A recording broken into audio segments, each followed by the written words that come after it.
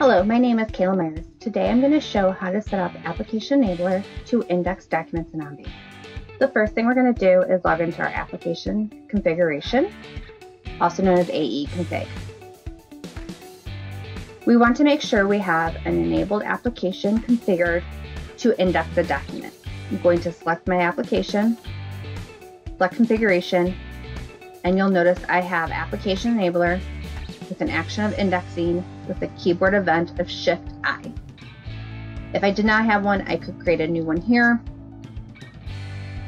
with the action of index, and I could create any keyboard event or mouse event that I wanted to. Once I have my enabled application set up, I then need to set up my enabled screen. I'm going to use an ERP system that is an HTML screen, so select New HTML Screen. Hover over it until I see the black line outlining my entire screen. Verify I have the right information here. Create a new page identifier element. Use the lightning bolt to hover over my AP20. Verify the value is correct on my screen and hit OK. Then select Next. From here, I'd be prompted to log into OnBase. However, I already am logged in, so that I'm not getting prompted right now. I am provided with a list of all the documents that I have access to in my OnBase system. I'm going to say I want to set up OnBase to be able to index an APPO invoice and also an APPO invoices. Add those, click Next. When I'm on my AP20 screen, I want to identify the keywords that OnBase will recognize. So the first one I'm going to do is my vendor ID, select Add. I can then use my lightning bolt again to hover over my vendor ID of 1199. You'll notice it updated the value in here. That is correct. I have a couple other options to do when using keywords. I'm not going to go into those, but they are available if you want to make your application enabler a little bit more detailed. I can hit OK. And then I can move on to my next keyword I want to configure. So PO number, select Add, hover over PO number, and so on and so forth. I already have this configured, so when I hit Finish, it's going to ask me if I want to override my current configuration. I'm going to select No, but when you are configuring it at your organizations, you will not be prompted with that. You would just hit Finish, and you would be able to save your configuration. So I'm going to hit Finish. Again, ignore this part. Okay, so my screen is configured to now allow me to index documents. I will hit Save to make sure I save my configuration file.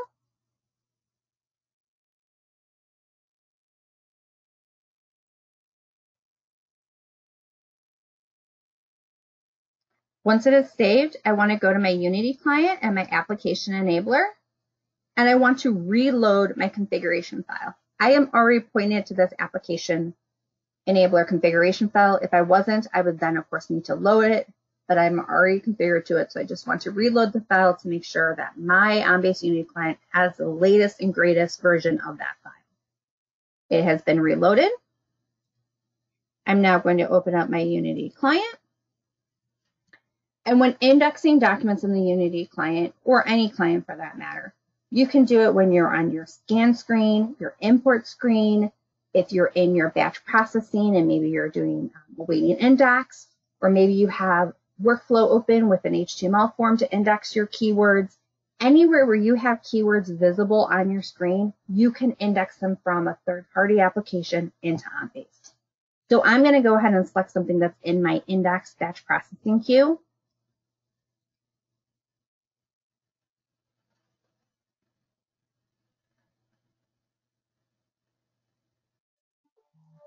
And then from here, I'm going to go back to my ERP system, and we said it was Shift-I that does the indexing function. So I'm going to hit that on my keyboard. And then prompted with the box asking me what document type am I indexing. Remember I said that there was two I was setting up.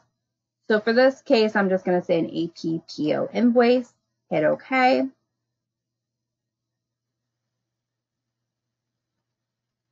Wait just a second for my test system to update here with me. Sorry, that took a moment. You'll now notice that my AP PO invoices populated in my document type, and so did all my keywords that I had configured in the application enabler. Vendor ID, PO number. Like I mentioned before, I already had this file configured, so I did have a couple other keyword values in here, like the invoice number, invoice total, and invoice date. Once I am content with all the keywords I have configured, I can also add keywords if I wanted. Because maybe, I don't have the vendor number in my ERP system or an invoice tax or things like that. So you can, of course, add any additional keywords you want, but most of the keywords came from my ERP system. Once I'm done, I just hit index, and I can then move on to the next document. Please let me know if you have any questions. Other than that, thank you for joining this demonstration and have a great day.